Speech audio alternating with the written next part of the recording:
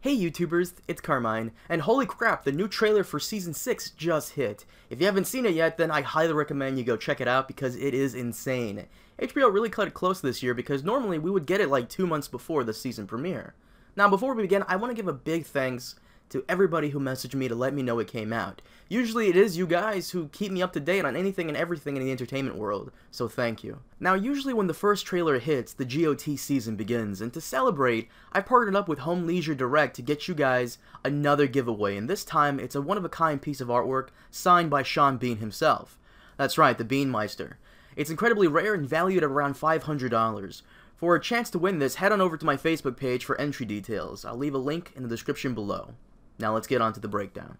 First, let's start with Jon Snow. The trailer picks up right as last season left off with the aftermath of the infamous For the Watch scene.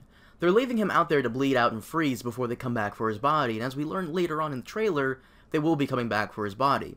The one thing I'm really curious about is what happened to Ed? He went with Jon Snow to Hardhome, and if you remember back to that episode, Jon brought with him some members of the Night's Watch, and some of them survived. So what happened to those guys? Why didn't they tell everybody what they saw? I hope they answer these questions within the first couple episodes because it's really been bothering me since last season. Jaime returning to King's Landing with Myrcella's body. I wonder if Trystane is still on board. Personally, if it was me, I would have thrown him overboard. Even though we know he had nothing to do with it, Jaime doesn't. I wonder if episode 1 will pick up right as Jaime is confronting Trystane about this. Here we have Jaime trying to calm Cersei down a little by telling her that they're going to take everything back and more. In my Season 6 first look, I mentioned how I was excited to get the old Jaime back. While he has one of the most awesome character arcs in the whole show, I still miss Season 1 Jaime when he was kind of a douche. Davos is probably still depressed over losing Stannis. My assumption here is that Davos will most likely not believe that Stannis died, like many of you, and I'm going to go ahead and assume that Davos will be the one to learn of his defeat from the Pink Letter, which I still believe will be written and delivered. It's probably one of the reasons the Night's Watch wants Jon's body so badly. It wouldn't be out of character for Ramsay to threaten to kill all of them if they don't show that Jon is dead. Why would Ramsay threaten them? Because Sansa escaped. This is my thinking. Theon and Sansa escaped Winterfell, and as long as she's gone, the Boltons hold almost no legitimacy in the north. They need her back as soon as possible, and Ramsay probably believes the only place she could run to for safe haven is Castle Black, because if you remember last season, Ramsay told her that Jon Snow became Lord Commander. In the books, they stab Jon because he decides to break one of his oaths to the Night's Watch. In the show, however, it could be possible that Ramsay sent a letter to Castle Black to be delivered to anybody who wasn't the Lord Commander, and demanded his death. There are only 50 people stationed there, and as we've learned, Ramsay needs only 20 good men to fuck shit up. Now, this is something I reported on a while ago. In the upcoming big battle for this season, Ramsay will be burning someone on the cross before the battle, possibly to demoralize the enemy.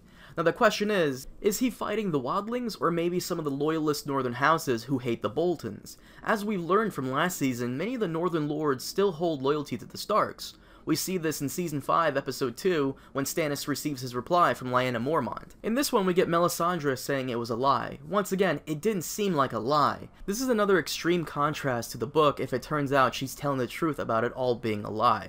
They sent Thoros of Myr to convert Robert Baratheon into a believer, but he became too caught up in his whoring and drinking. I can see the plot of this turning out that Melisandre was sent to Stannis because, out of all the other kings, Stannis was known to be someone who wasn't a true believer in the Faith of the Seven. So it could have all been a lie, or her just trying to get a pity party from Davos. Jorah and Daario on their adventures in Essos to look for Dany, and they do eventually find her ring. I have a theory about Daario, though, being the leader of the Harpies, or at least allied with them. Follow me on this. Something about him seems off to me, and I don't expect him to stick around for too long. Maybe it's me being a bit too paranoid, but something tells me that Daario planned to get rid of both Jorah and Barristan as her protectors, since he'd have the most trouble against them, who are seasoned fighters. Jorah was exiled, which worked out in Daario's favor. On the day that Barristan died, Daario told Dany that he'd protect her and to let Barristan go off and patrol the streets. Coincidentally, the same day that the Harpies decided to attack. Even though Dany has her unsullied and some Dothraki still guarding her, as we've seen, Daario doesn't find them too much of a threat considering he knows all too well their fighting styles and techniques. Like I said, he'd have more trouble against 2 seasoned knights. I'll expand on this theory of mine in another video. Here we have Dany with the Dothraki under the rule of a new Khal. Apparently she'll remain as a slave amongst them, but it doesn't look like they've harmed her too much. This appears to be the full size of their slaves. While Dany outlawed it in Slaver's Bay, the Dothraki do not hold to one location for too long and never really seem to follow any laws. It also looked like she's at Vas Dothrak, or maybe another location in the Dothraki Sea, because it looks like they're in a canyon, and from the looks of it, it seems a lot different from the Vas Dothrak in Season 1. The High Sparrow returns, and it appears he is talking to the Zombie Mountain. I love Jonathan Pryce's performance last year, and I do hope he sticks around until at least the end of the season. We finally come back to the Greyjoy plotline. In case you forgot, they're still rebelling against the Iron Throne, but because they have insignificant numbers and several casualties, they've been brushed off a bit by the small council and even the showrunners. I know you guys are tired of hearing it, but they still could have introduced their plotline last season. How? Remove the romance plot of Sam and Gilly and Missandei and Grey Worm. Boom. That's like an extra hour of content right there. When we last saw Sansa in my previous first look video, she and Theon were outside in the cold, and it looked like she had a baby bump. Here it looks like she's found her way to someplace nice. I hope. Once again, I really hope the writers stop using her as a punching bag for every psychopath out there. I mean, the only way her situation could get any worse is if she stumbles into Bill Cosby's house. Here it looks like Tyrion is going down to see the other dragons. As I've said before, I'm going to go ahead and assume that at some point, the other remaining slave cities will try to invade Meereen while Dany is away. Tyrion is the only one with experience in a siege, so he may be there to try and release the dragons to help them in fending off whoever is attacking them. I love how in the previous scene before this one, Lancel is like, "Order your men to stand down or there will be violence." You do realize he has armor, a sword, and he's the size of a mountain? He can fuck you up. Unless you have a vengeful Dornish prince behind you with a helmet on, I suggest you back the fuck up. But then Cersei's like, "I choose violence." Oh shit, son! I haven't been this excited for a showdown since Eminem battled that black guy in 8 Mile. As I said before, it's possible that Davos and some of the men he took with him moved Jon Snow's body to his room in Castle Black, but the men who betrayed Jon want his body. Once again, I feel as though they betrayed him because he was helping the wildlings and because Ramsay wanted him dead. They need his body to show that he's actually dead. They need that proof, otherwise they all die. But keep in mind, that's my speculation on what I think is happening. That's not like official or anything. Here we have what I've been waiting for since Season 1, the battle at the Tower of Joy. After Robert's rebellion was over, Ned Stark took a couple of guys with him to go retrieve his sister. 3 Kingsguard were protecting her while she was in the tower.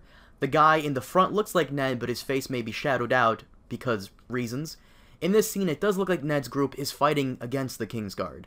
For those of you who are wondering why their armor looks so different, it is because the previous Kingsguard had the traditional Targaryen emblem and dragon design all over their armor because they served Dany's father, Aerys Targaryen II, most commonly known as the Mad King. Jorah wore something similar on his armor. Tyrion noticed it in Episode 4, Season 5. Here we have Cersei and the Zombie Mountain. I'm going to go ahead and assume that wherever she goes, he goes. It is also possible that they are reporting for her trial. In the other scene, we saw Tommen, and it's also possible that he's excusing himself from the trial like he did with Tyrion. I can't tell whose ships those are, but it's possible that is Euron Greyjoy arriving on the Iron Islands. My favorite character, Peter Baelish, returns to the north, and it's possible that he rescues Sansa. When we last saw him, he had a meeting with Cersei that went very well for him. It's safe to say that Peter will continue to use Sansa for his control of the north. Peter has an amazing talent of turning every situation in his favor. He used Sansa as a way to forge an alliance with the Boltons, only to betray them by ratting them out to Cersei. Then he waits on Stannis and his army to attack Winterfell so he can easily pick off the winner, who should have lost men afterwards.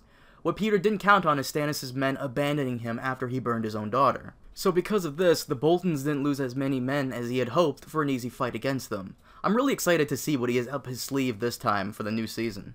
It looks like Margaery is still imprisoned by the Faith, and here we have the Bolton army getting ready to fire arrows on someone. You can tell it's the Boltons because of the banners flying in the back, and because of their usual Hershey Kiss looking helmets. Over here it looks like Theon has been found out by Ramsay's hunters. It's possible that the person Ramsay burns is Theon, and I wouldn't be too surprised if it happens, but by judging what we saw earlier, it looks like Sansa got away. But it's also possible that Brienne catches up with them and saves them since we see her killing some Bolton soldiers. In this scene we get a look at Euron being baptized, and later on we also see him on a stormy bridge. And it looks like Melisandre's leeches continue to work after all. Continuing on with the Greyjoys, it looks like the show has made Theon's sister Yara a lesbian, or at least a bisexual, Arya doing some parkour, the Bolton army doing some nice formation against what appears to be a bunch of wildlings, and maybe Stark loyalist Northmen. Arya, again, still blind, or maybe she's testing out her own powers. Nobody said there could only be one warg in the family. And here we have Marjorie confessing to the High Sparrow, followed by the Tyrell army, led by Jaime Lannister, going to take her back. I really do hope Mace loses his shit and stops being such a pushover. And finally, we get to the last two scenes that really made my day. Bran is back. Yay. Hopefully this year he won't be as boring as before. I don't know about you guys, but I'm not a big fan of Bran, and I really do hope his visions are worth it. It appears that the Three-Eyed Raven is teaching him to see the past and who the real enemy is, because he turns around and there's the Night's King. And last, we have Davos about to kick some ass. There is Ghost, and I can't tell if they managed to kill him too, but he's there with Jon. Davos picks up Jon's Longclaw and is prepared to fight the traitors at Castle Black. At least they could be, or maybe Jon's friends protecting him. Either way, we've never seen Davos actually fight anybody, so I'm really excited to see this. So I absolutely love this trailer. It still doesn't top Season 4's Cities Lie in Dust, but it's still pretty good. It hit all the right places and showed us just enough. In case you were wondering why I didn't go over every single picture, it's mainly because some of them were self-explanatory or really had nothing going on at all. But yeah, thanks for watching. Leave your thoughts below and let me know what did you think about the trailer. Also, if you're new to my channel, check out my previous Game of Thrones history videos, and be sure to check out Phil Nye the Issues Guy's reaction to the trailer. He's one of the few reviewers I actually enjoy. Once again, I want to thank you guys for watching. Have a good one.